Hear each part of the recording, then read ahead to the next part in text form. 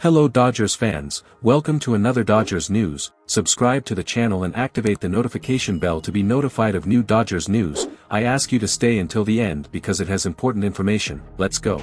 The Los Angeles Dodgers were given 2 weeks from the time Trevor Bauer had his suspension reduced and was immediately reinstated, and now it's down to the penultimate day before the deadline. Immediately after independent referee Martin F. Skayman reduced Bauer's suspension to 194 games, it was reported that the Dodgers intended to release the right-hander. Such a decision need not be formally made until Friday afternoon. If the Dodgers don't release Bauer, their additional options include trading him or keeping the 31-year-old on their roster for the final year of his contract. According to USA Today Sports' Bob Nightingale, the Dodgers will release Bauer if they fail to complete a trade by the January 6 deadline. The Dodgers signed Bauer to a 3-year, $102 million contract in February 2021. He made 17 starts during his first year with the team before being placed on paid administrative leave due to sexual assault allegations brought by a woman in San Diego. 2 additional women from Ohio made similar claims. If the Dodgers release Bauer, they still owe him $22.5 million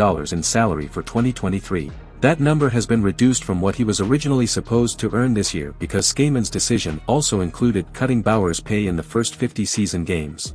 Although Skayman reduced Bauer's suspension and made him eligible to play, he claimed the polarizing pitcher violated the league's joint domestic violence and sexual assault policy.